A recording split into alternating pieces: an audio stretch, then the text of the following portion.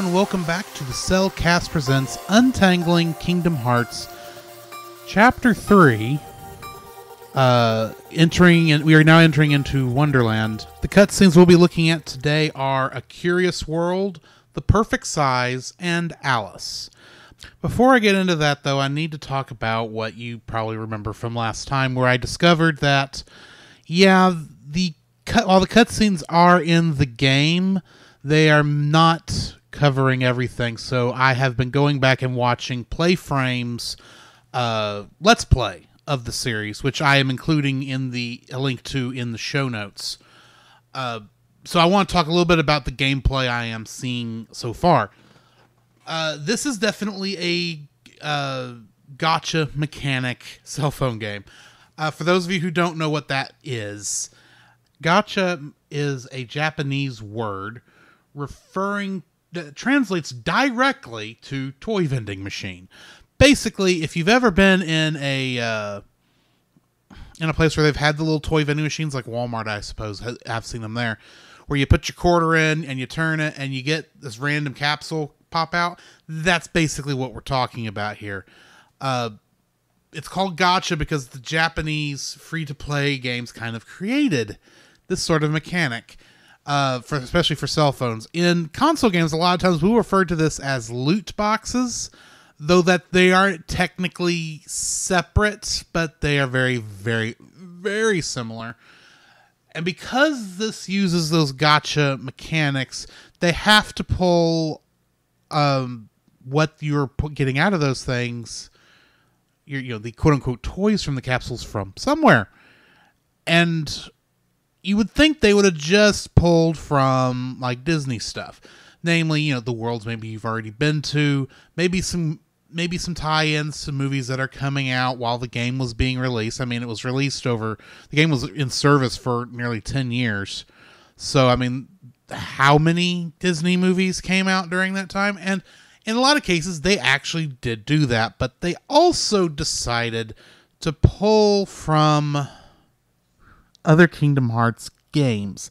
The problem is, this is the earliest Kingdom Hearts game chronologically, and this is supposed to be taking place like in the distant past.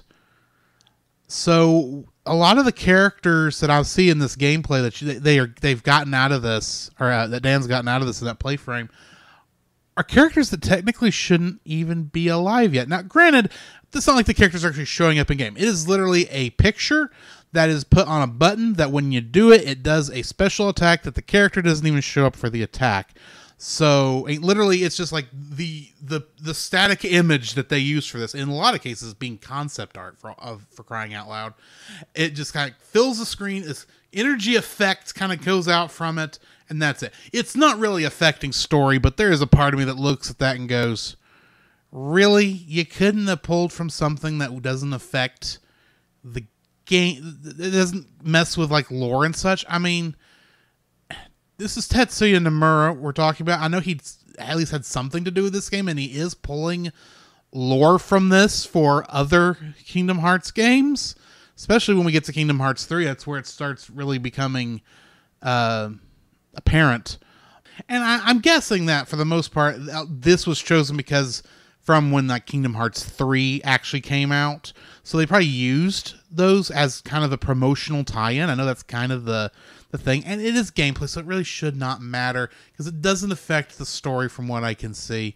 But it is kind of weird. And it kind of throws you out of what little story actually is here. I say story here because like I said earlier, this is my first time going through this particular game.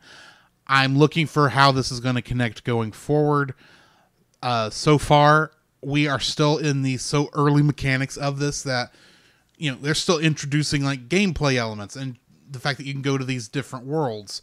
I suspect we are still in like the initial release where they only had, 4 worlds made up, and you went back and forth to all these different worlds and this to level up and gather all this Lux as it's called for still reasons unknown. I like to point out.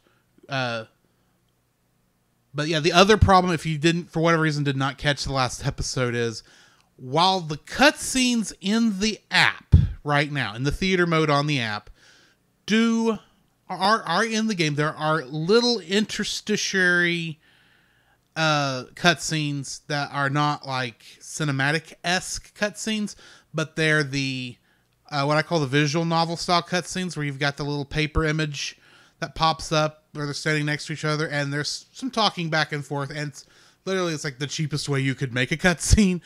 But for whatever reason, despite the fact that it had to have been super simple to edit in and make work, they did not leave those in theater mode. So, and that seems to be where, at least here in the early stages, a lot of the disconnect is even happening. I mean, if you're at the end of Wonderland, it does, or not the end of Wonderland, but the end of the Dwarf Woodland section, just immediately previous to this, it didn't even tell you were leaving. So that initially threw me off, and which is why I've gone back and started watching Playframe's playthrough. And I did have double checked. While I haven't watched the whole thing, it does look like he finished the game before everything became theater mode only. So at least I will be able to talk about the whole thing. And yeah, if Dan from Playframe is listening to this, thank you for not getting mad at me for using your footage, at least to help fill in these gaps. So yeah, let's continue on with Wonderland, which is where we're heading into today. The first cutscene in this is a curious world. In this one, we don't really get a whole lot happening. We see our player character, which from this point forward, even though now that I'm watching like two different versions, I am going to call him Key Player, because I got to thinking about it. There is a chance they may at one time I may have to refer back to this game later on in this Untangling Kingdom Hearts series, so I do need a name to call him besides Drew, because I'm Drew. This guy's not Drew. But at least to refer to this when you're looking back, because, you might be playing this and not have listened to that part. Anyway, Key Player, as I'm going to start calling him, is falling down the rabbit hole, and makes his way into a room that has the doorknob. I love how the doorknob is a character, but this is Alice in Wonderland we're talking about. The cutscenes in theater mode do leave out how he gets to that room, but basically it's not too complicated. He, after you land at the bottom of the rabbit hole and fighting a couple of Heartless, you end up in this room. And if you've played Kingdom Hearts before, you'll recognize that the doorknob room is extremely simplified. I will talk about that more later, but I suspect if they had used the actual look of that room from later on in the franchise, i.e. the original game, it might have been a little too complicated. It may have looked a little too crowded. So they extremely simplified it. Actually probably took it too far, especially since this room has to feature a scene where you shrink down. And that could have been extremely complicated if you have... Because I'm not sure if you actually had to fight Heartless in that room in the small form. But basically, you walk up the doorknob says he's too big. And the doorknob, after giving him a little bit of a run around, suggests, okay, go to the bottle that's on the table, follow the directions, and you'll get, you'll find out what to do from that. But then before you go over there, he says, oh, wait a minute, you've got a key. Well, that makes this even simpler. But before you can even do that, a Heartless comes in and steals the little vial. The Heartless in question is actually a Soldier Heartless. This is the first Heartless where I've gotten to talk about this, where there is actually more design into him than just a black creature, because he actually is wearing kind of clothes and a helmet, and he has a little emblem on him. This emblem, known as essentially as the Heartless emblem, looks like a heart type shapes on a stick, basically, with these kind of barbed wire bars going across the heart, like it's entrapping the heart. It the colors are it's a in shadow, but it's outlined kind of in a red, and that is essentially the Heartless symbol. These are a special type of Heartless known as Emblem Heartless, and they are the most common. I say they're special; they're actually the most common type of Heartless in the game. It's not just Soldier, because we will run into a lot of other types of Emblem Heartless across the entire franchise, but we mostly see Heartless with this emblem on them. I am curious as to why they have this emblem on them this early. And if it's explained, I will talk about it then. But if not, I'm not going to talk about it till we get into the original Kingdom Hearts, because that does throw a little bit of wacky in it. But yeah, you go off and you fight your key player goes off and fights this Heartless, comes back, he gets the vial, he comes back, this is when we're going into the second cutscene, the perfect size, which literally all it is it shows key player getting shrunk down small enough to go through the door that the doorknob is on. They almost could have left that out with all the other stuff that they've cut out around it, because literally you don't need to know that you shrunk for the next cutscene that's in the video. It's on the app. But you'll at that point you will the doorknob will say, "Oh, I see you understood what was going on. Okay, now you can go through the door," and then you're in Wonderland itself, and we come up on Alice. And yes, this is where we run into the third cutscene in the list, which is Alice. Alice will talk about trying to is asking us first she'll be confused that we're not talking in riddles, and then she will ask us if we've seen a white rabbit around that she's trying to find, and she'll try to explain why she's looking for the rabbit, but eventually the rabbit will come in and will, as the white rabbit does, and every time you've ever seen him in anything Alice in Wonderland related, he'll say that he's late. He's late for a very important day, and then runs off screen. And then Alice says, "Wait, Mr. Rabbit, let me catch up to you." And she runs off after him. And at this point, you kind of get the feeling, at least from what I can tell, that you might have gotten lost yourself. You're kind of looking around trying to figure out where you're supposed to go. Because, the forest scene backdrop you're on right now, because you have found your way into a forest. There's signs everywhere that are pointing, in random directions, pretty much saying this way, that way, kind of like this is obviously like the Forest of Confusion or something to that effect. And of course, you're in an area, you're in Wonderland, and you're in a forest, and there's confusion. This, of course, means that the Cheshire Cat's going to show up. And he does actually show up kind of in a creative way. First, his eyes and mouth will appear, and then the rest of his body comes into play. It does look nice, but he pretty much gives you the same kind of run around the Cheshire Cat's known for giving you, and says essentially might be one of the lines that describes Kingdom Hearts in a nutshell. And he says, "Many answers have questions." Or, no, all answers have many questions. It's like, yeah, that sounds like Kingdom Hearts to me. But we'll get more into that as we go along. At this point, that's pretty much where the cutscenes end on the app. From there, you apparently run off after Alice, and she's still trying to catch the white rabbit.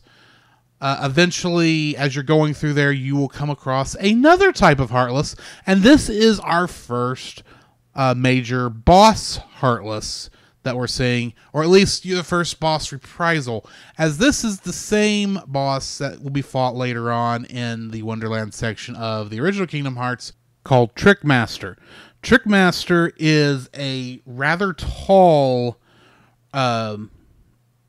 Heartless. He's made up of these very small parts that kind of look like he's made out of paper, or his arms are made out of paper. His legs kind of have these weird double jointed bowness to them. Like literally, it's like if you took a picture, if you know the bones that are in the legs, where it's kind of got a split bone kind of a thing there. Imagine the whole leg is like that, except they're there are individual knees like in the center of those bone structures that it kind of walks around on. In the original game, it shows up. It looks rather awkward, but here they followed that to a T. It's got multiple faces coming out of kind of a neck. It's got kind of a neck stalk, and it's got multiple faces on that neck stalk, and the whole thing is colored red and black with kind of a harlequin type of look to it. And it's got some purple accents on it, but it's also carrying these big purple, I don't know what these things are, I'll be honest. But since he does juggle them through the fights a lot of times, we'll just say that they're juggling clubs, because I think that's really what they're supposed to be, but they kind of just look like they look like giant Q-tips where the head is big but it's got a small stick. Anyway, that's beside the point. You fight him as a boss for that level, or key player fought him as a boss for that level. I should mention that all of this appears to be taking place in the front yard of the White Rabbit's cottage. But the White Rabbit is not home, as Alice will point out, saying that he's not here either.